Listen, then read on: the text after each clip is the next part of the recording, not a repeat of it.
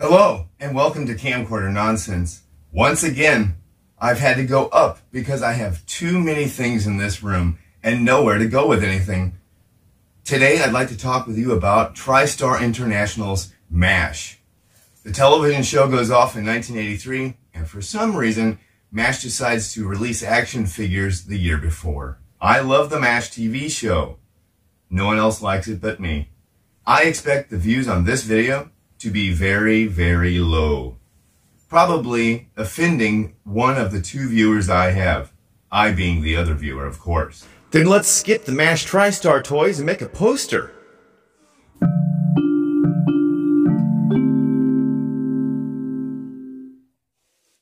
Hello. Here you can see where I'm beginning the artwork for the most beautiful Macgyver poster ever made. I'm using hot glue to put on these DVD slipcase sheets that I've cut, making little hearts of Richard Dean Anderson. It's nice because his hair is usually, like, that's part on the side, but here he's got the part in the middle that helps to figure out the heart, because after a while making these is frustrating and annoying. Look at this one, guy liner. They did something to him. There is Richard Dean Anderson. There is rock star Richard Dean Anderson. My wife thinks that I need to go back to work. I'm homesick. I will not be showering you with the details, but I have to have something to do. I'm being driven insane. Let's see how far this progresses before my wife says get out. I'm also flipping the image over so that I can get an idea of the silhouette shape to start the heart, because what I've been doing is trying to follow just the basic face down to the neck, down to the neckline of the shirt. I don't make the most perfect hearts, probably because I hate cutting these hearts out, and this joke is not going like I thought it was going to go. The hot glue does not seem to be harming the picture, but it is hurting the pads of my fingers, and I can't get to it fast enough to do this. I'll just put this out, this brayer out, to make it look like I know what I'm doing. There. I'll delete the last part I said. You know, this kind of reminds me of a story about Macgyver, which would revolve around maybe the third or fourth time that I had just gotten out of prison for making celebrity heart collages. I remember in 7th grade, I had a principal named Mr. Schwartz. I think it was 7th grade, might have been 8th, but the guy scared the crap out of me. Scared the crap out of a lot of people, I think. And he wasn't really what do you call it? Approachable, and he had this wandering eye that helped to add to it. And he was very professional and march around in his dress clothes and look at all the kids weird and yell. I remember him saying, "Hey, you, get over against the wall." And I'm stepping out of line in a line of kids so that I can look to see who's not listening and who's about to get in trouble. But I couldn't tell because of his wandering eye. It was me. I was going to get in trouble. Which I did. I was always getting sent to the office by that guy. One time I saw him at the flea market, and he was buying Boris the Bear comic books. And he said, "Oh, hey, you collect comic books?" I said, yeah. He wanted to know what I liked, and I said it was Spider-Man.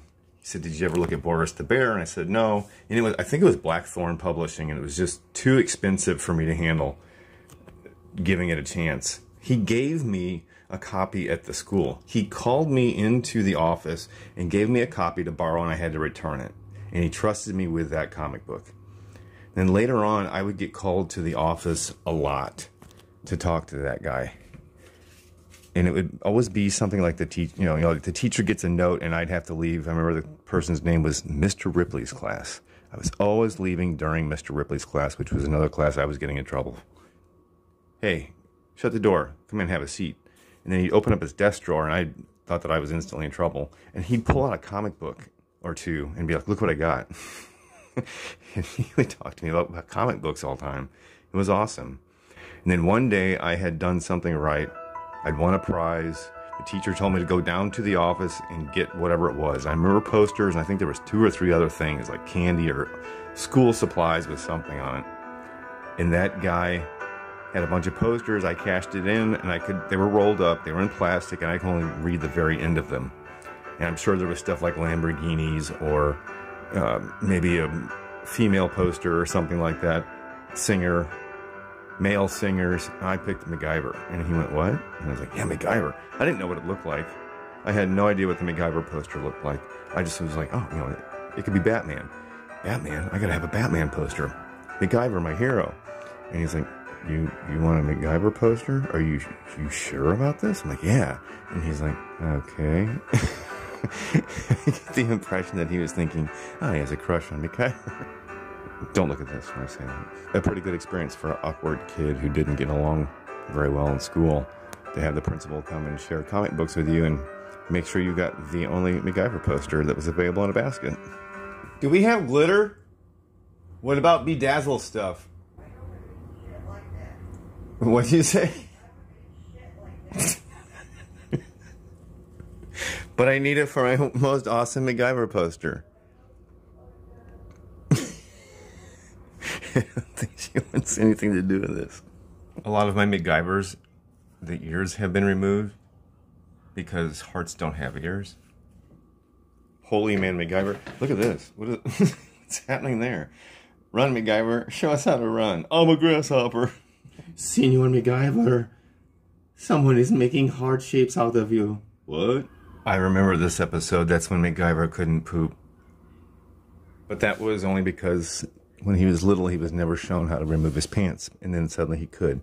All right. I think it's done. I've run out of images to be disgusting with. What are you doing over there? That's potential Macgyver poster material that you're messing with.